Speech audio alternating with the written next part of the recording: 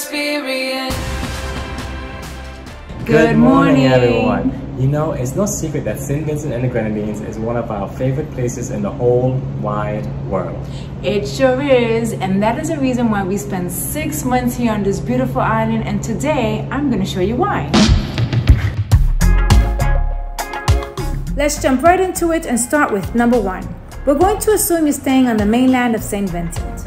Let's start with exploring the city of arches, Kingstown, the capital. We had an awesome time walking around and admiring the arch buildings while enjoying the Caribbean vibes.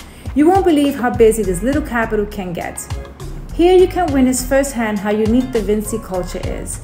Wooden stalls line the sidewalks and some streets, with vendors selling everything from fresh fruits and vegetables to bread and pastries. Make sure you take a walk down Middle Street. There you will find pretty much everything else, and I mean everything else.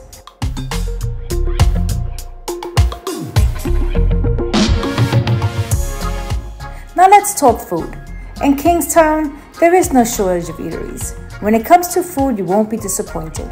We enjoyed eating at our favorite restaurant, The Stoplight, but we also ate from local food street vendors. In our last video, we enjoyed a local breakfast while sitting and watching Kingstown literally come alive. And later on had some of the best barbecue we've ever tasted at Big Ron's BBQ. In fact, feel free to embark on your very own food tour. We did. The food is cheap and delicious. We spent an entire day tasting some of St. Vincent's local dishes like callaloo and blackfish. And don't forget to try snow cone, Kenny's favorite treat. Highly recommended. Moving on to number 2 on our list, the Botanical Gardens. It is located about 1 mile from the capital of Kingstown along the Leawood Highway. It is open every day from 7 a.m. to 6 p.m. The Botanical Gardens is one point of interest you should not miss. It is one of the oldest in the Western Hemisphere. It is home to a wealth of tropical plants, flowers, and many unique species of trees, such as the cannonball tree. Here, you will also be able to see up close the colorful St. Vincent parrot, the Amazona galdigii. It is actually the island's national bird and the inspiration for the flag's colors. It was such a lovely experience.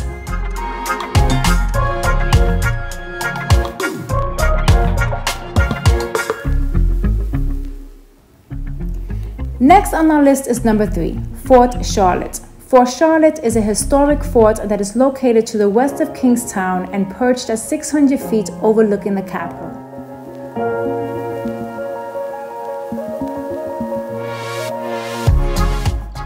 Here you can take in the views of Kingstown, the Grenadine Islands, and the surrounding mountains. Like many other places in St. Vincent, Fort Charlotte exceeded our expectations. This is where you can end your day by taking in a beautiful sunset. And if you're as lucky as we were, a beautiful rainbow as well.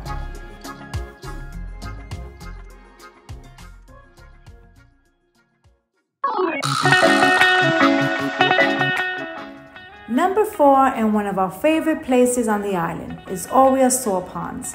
It is the most breathtaking natural swimming pool in the world. It is located on the northern tip of the windward side of St. Vincent, and it's about an hour-and-a-half drive from Kingstown. The drive is very scenic, with the view of the coastline. You will see stretches of black sand beaches, and on a clear day, a view of St. Lucia. Definitely an enjoyable ride. It's going to cost you $5 EC to enter the park. There you will have access to restrooms, showers, gazebos, picnic area, and several food vendors. From the park, it's a short walk down 217 steps to the pools.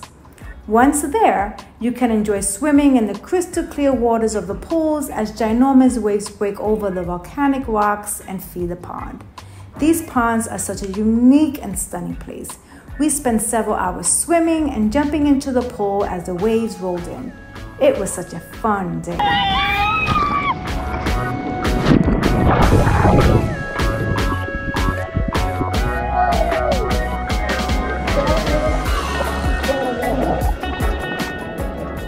Number 5 is for all you waterfall lovers.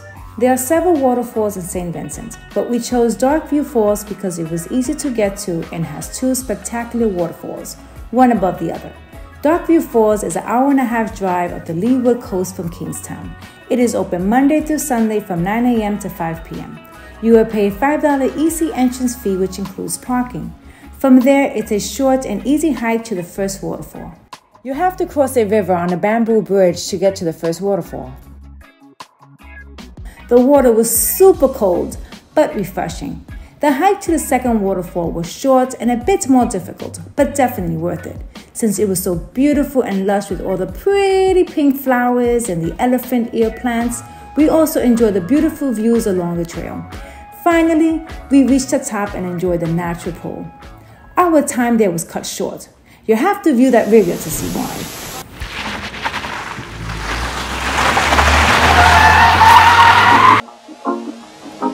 Moving along to number 6, which is one of the more popular things to do on the island and was one of our favorites, and that is to hike La Soufrière.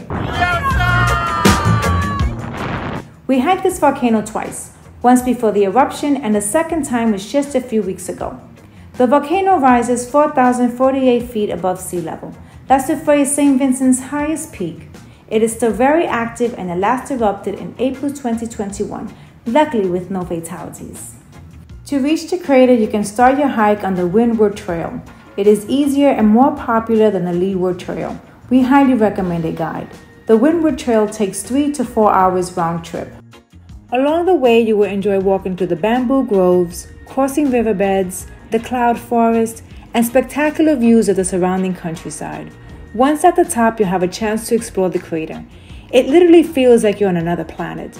It's an experience you won't forget. Number 7 is beach hopping. Did you know that St. Vincent has different colored sand beaches?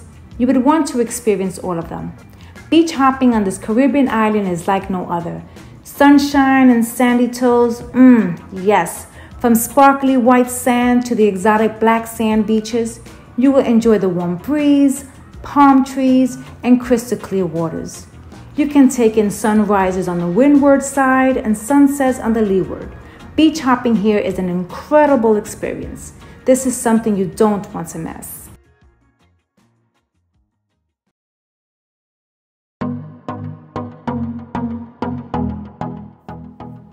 Number 8. Now let's talk Grenadines. These tiny paradise islands set St. Vincent apart from the rest of the Caribbean. If you have time, we highly recommend island hopping. The beaches are to die for.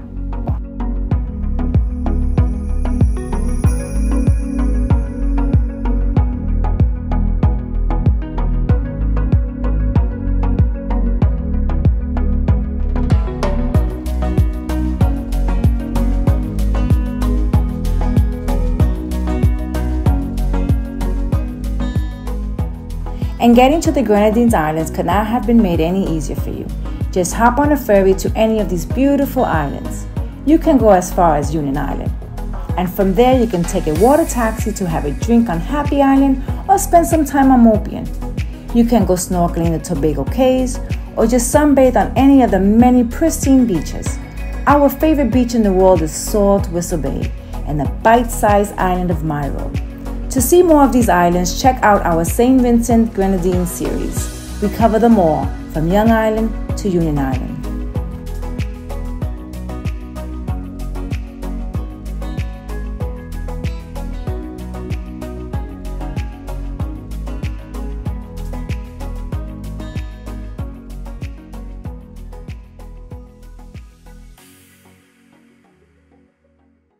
And that is why we love St. Vincent and the Grenadines. If you want to see more of our experiences here on the island, make sure you click on one of the links above. And guys, as always, thank you so much for watching. Consider subscribing if you haven't already, and please share with a friend. We'll see you next week. See ya.